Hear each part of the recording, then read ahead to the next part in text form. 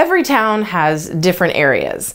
Some areas that are more populated, some areas that are less, and depending upon your opinion, some areas that are safer than others. It's a big question I get asked all the time as a realtor. Is this neighborhood safe? And today I want to dive into how exactly you can figure that out when you're purchasing a home. In today's world of ample information, it is very common to want to know what's happening in the neighborhood that you live in. Is there anybody in the neighborhood who you need to be aware of? Or what's the crime rate? I get asked this question all the time. Is this neighborhood safe? And the disclaimer of today's video is the fact that I'm not allowed to tell you. Federal housing prevents me from deeming a neighborhood as safe or unsafe because it's an opinion.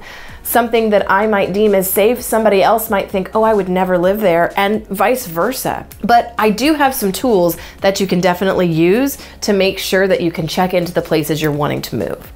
The most common site that people go to is the sexual offender and sexual predator search. It will tell you where they live and how close they are to your house. And when you're choosing a neighborhood, I always give this advice. I always tell people, whether you live in Gainesville and want to search another neighborhood you know, or if you're coming from out of state, search your area, but put in a neighborhood that you would identify as a safe neighborhood. And look that up first. Then put in the neighborhood where you're thinking of buying the house. And you can compare apples to apples, because maybe a neighborhood you deem as safe has had some crime. And if this neighborhood has also had some crime, it lets you see that not every neighborhood's perfect, but it can let you compare realistically based on your threshold of safety. And once you decided on a location, today is easier now than ever before to add security to your home with things like Simply Safe and Ring doorbells, or even a company like ADT Security. You can make sure that you set the perimeter to the level that you want it to be so that you and your family feel super safe in your home. But the bottom line is, there's no town or neighborhood that's perfect. So if you're doing searches online, don't let certain things alarm you.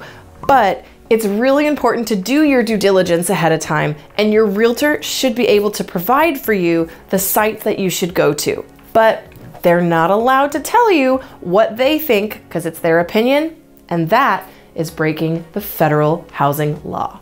The safety of you and your family cannot be understated. And while we as realtors are not allowed to give our opinion, we are allowed to give you tons of sources that you can look through to make sure when you're moving to a new place that you feel safe, secure, and ready to move in with a smile on your face. Not only are we able to help you find the sources for the safety and security of your neighborhood, but we're also here to help you through inspection. There are some big red flags that you should be looking for, and I've got a phenomenal video that's going to spell those out for you. I'm Lindsey Johnson, your resource for all things real estate. See you next time.